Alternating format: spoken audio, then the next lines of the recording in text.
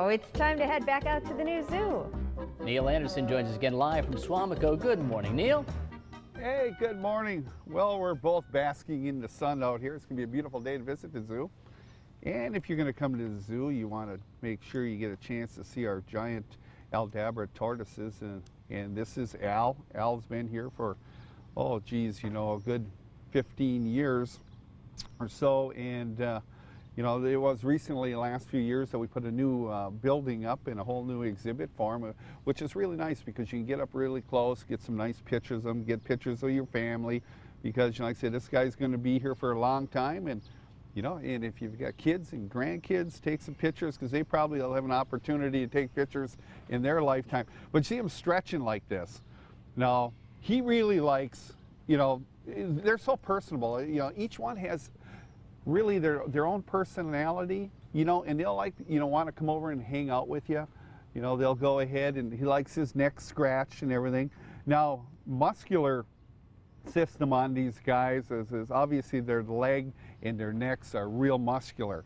Now, they don't have, like most vertebrates, they don't have the muscles to be able to go ahead and twist their back like we would be able to do and twist and turn, because their backbone is fused inside here to the shell. But they are very, very strong. These guys, you know, like I say, he's heading probably over to that little tree that we have in the exhibit to go ahead and have a couple leaves. But he's right now, like I say, he's warming up. But they have pretty good eyesight. But you know, the big thing, and I guess you really don't realize this, is with these guys, is the sense of smell is like, that's their main thing.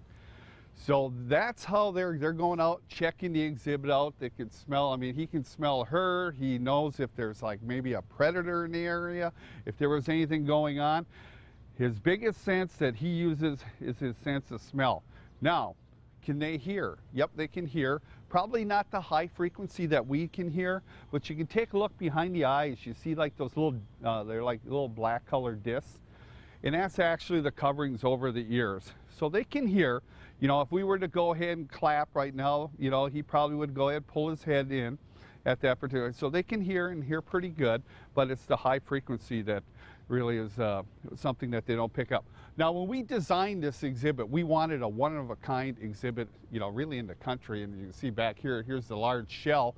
So when you come out, you can't miss it. Looks like there's this giant tortoise walking around the zoo. Here's the shell. You can see Tootie, she's inside. This is great viewing for the winter. Now, what they'll do is during the summer, you know, we give them an opportunity to kind of cruise around exhibit. You see, we got a sandy area. That's kind of a beach area.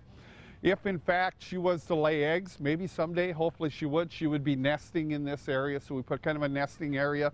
You can see, and then it's just a simple fence when you're working with large tortoises. You know, you can see the poles, they're set in, kind of offset so they can't go through them.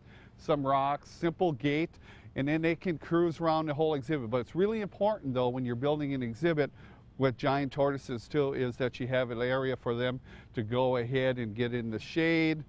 A lot of different temperature gradients, because remember, they're cold-blooded, and they got to regulate their temperature by moving around. Well, that's a great improvement from the last, I mean, you had a good facility, but man, that's a big step up for them. And Neil, thanks for showing us around this morning, and you have a great day. Sounds okay? Good. Hey, you too. Thanks, Neil.